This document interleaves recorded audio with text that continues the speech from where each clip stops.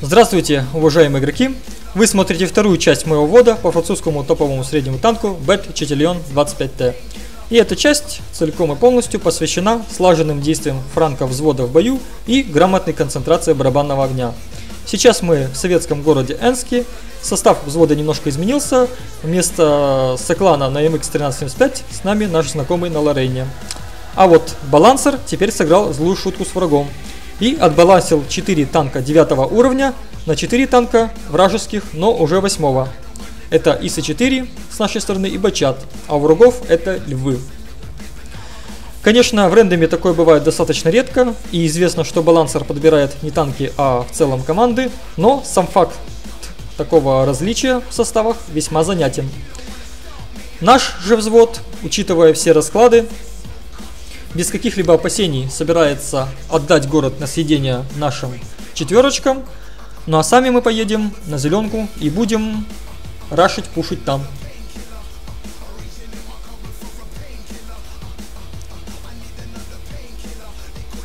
Вот вы, как вы видите, союзники уже понимают, что победа в кармане. Ну действительно, кто танковать может у врага? Ну, максимум, что И7 и Е75. Все, львы картонные, Т-54 тоже картонные. А у нас целых 6 топовых тяжелых танков. Без шансов. Так, в начале боя я планирую сделать небольшой подсвет через ЖД. Конечно, арты в этом бою нет, но, возможно, кто-то, кто будет перекатываться через ЖД, будет без маскировки, и я его подсвечу. У меня стоит оптика, поэтому такой вариант вполне вероятен. Если четвертый уже кайфует, пишет, что осталось только выиграть. А враги реально офигевают с таких раскладов. И я их прекрасно понимаю. Сам был в такой ситуации. Так, зарядка подходит к концу, но, к сожалению, никто не светится. Так, все. Кулдаун is ready. Поэтому я откатываюсь назад, и мы со взводом уезжаем на зеленку. Учитывая, по нашим прикидкам, мы учитываем, что враги, скорее всего, будут пытаться всеми силами отдефить город, поэтому на зеленке нас могут встречать только Т-54, максимум 2 штуки, может какая-то еще мелочь. Поэтому мы без каких-либо опасений движемся вперед. Я ломаю дровишки, так как неизвестно откуда они. Так, подкатываюсь к бараку. Рентгеном просвечиваю 5-4, жду своих напарников, они подъезжают, и мы выезжаем, чтобы ее убить с барабанов.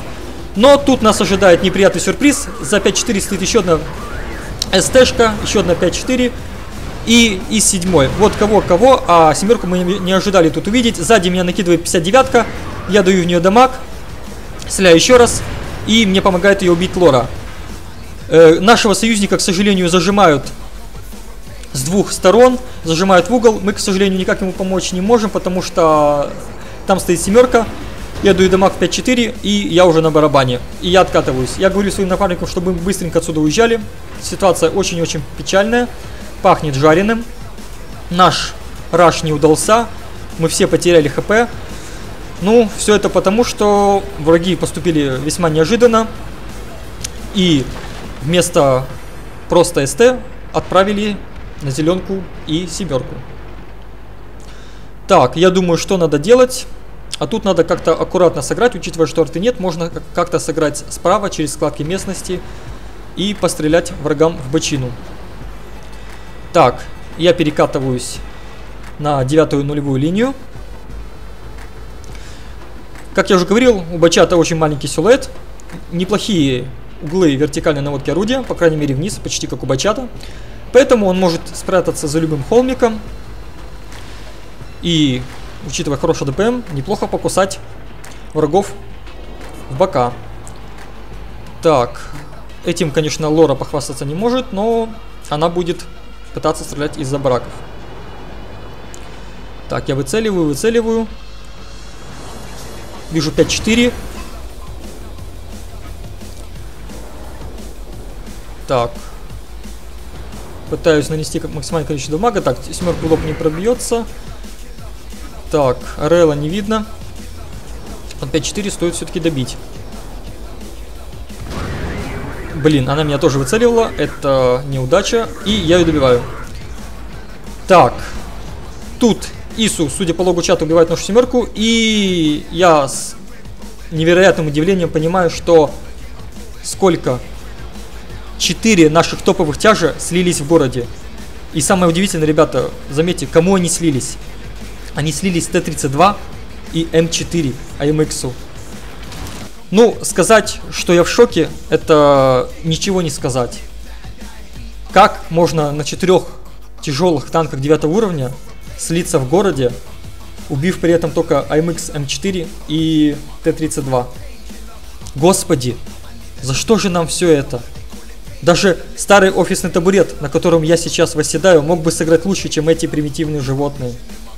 Даже моя собака, которая сейчас лежит в коридоре и облизывает свои яйца, могла бы показать лучшие результаты на ИС-4, чем эти отбросы человечества. Даже, не знаю, даже мой старый ёршик для унитаза, повидавший виды похуже, чем похмельная морда серба на утро после премии Рунета, мог бы эффективнее применить советскую 70 против врагов на уровень ниже. Даже не знаю, даже имбецильный 5-летний ребенок с олигофренией и аутизмом мог бы почаще попадать по кнопкам клавиатуры, чем эти 4 сказочных долбодятла. Ой, но, к нашему великому сожалению, World of Tanks — это та игра, которая не только дарит нам чудесные минуты морального удовольствия, но и нагло и бесстыже показывает еще невиданные доселе высоты работы человеческого мозга. Настолько невиданные, что хочется взять М16 и... Ну, не будем об этом. Лучше вернемся к нашему бою. Итак, что мы делаем? Мы, учитывая полный эпик фейл, очень печальный расклад, учитывая, что в городе у нас полный слив, хотя должно было быть иначе, мы возвращаемся в город. Мы все кропаленные из-за нашего неудачного раша по зеленке. И хотя мы забрали ТП-4, но все-таки это того не стоило. Овчинка не стоила выделки. Поэтому единственное оружие, которое у нас сейчас есть, это эффект внезапности. Эффект неожиданности. То же самое, что мы делали в Кимлесдорфе. И сейчас мы будем его использовать. Наш светляк уезжает в центр, агрит там ПТшек, врагов. А мы с Лореном заезжаем сзади и начинаем наносить дамаг. Ису нас уже заметила, начал поворачиваться, но я успеваю ее убить. И теперь начинаю убивать Федю. Собственно, фокус огня, и за 10 секунд мы делаем минус 3 фрага. Конечно, убивают нашего напарника, но смерть его не была напрасной. Мы немножко разрядили обстановочку в городе. У Лоры еще остался почти полный барабан. Она находит КВ-3 и сейчас его убьет. А я жду еще 20 секунд перезарядки, чтобы допилить остальные 2 топовых тяжа врага, которые тусуют в городе. Противники, конечно, у нас попались тоже очень и очень грамотные. Они боятся втроем вылезти на КВ-3 и добить его. Да, это действительно очень-очень опасный противник. То что? А вдруг он попадет, а вдруг он пробьет, а вдруг он головострел, а вдруг он ред, а вдруг он... извините, что-то не о том, заговорился. Так, я перезарядился и выезжаем. 75-ка нас заметила, судя по довороту, но ей это не помогло. 3 снаряда, и она ушла. Теперь фулл хитовый ИС-3.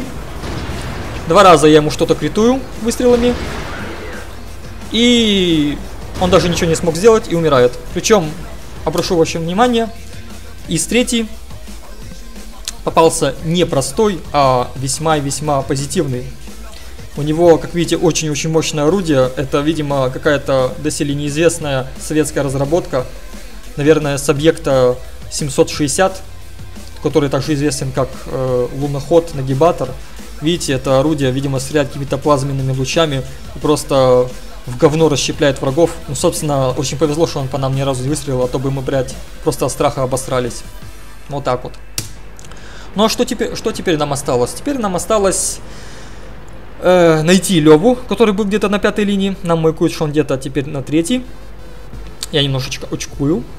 Попка подгорает, но мы едем вперед. Так, Лора заезжает с фланга. Так, тут я аккуратненько выкатываюсь, смотрю.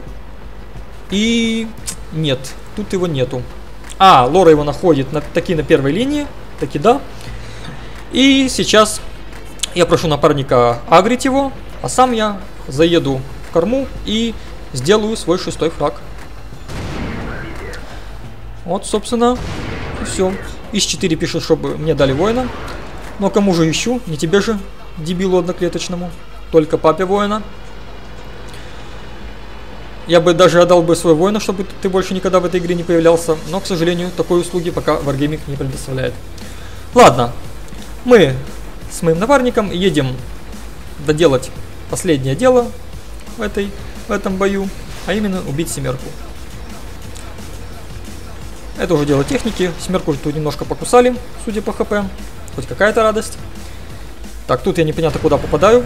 Кто знает, куда это было, не знаю. Так. Наношу дамаг и даю добить ее своему напарнику, чтобы у него было 3 фрага. Итак, что же мы имеем? У нас на взвод 10 фрагов, на 1 больше, чем на химках. А у меня в зачетке 2200 опыта и 72 тысячи денег. Чуть больше, чем в прошлом бою. 26 выстрелов, 26 попаданий. Все медальки тоже у нашего взвода.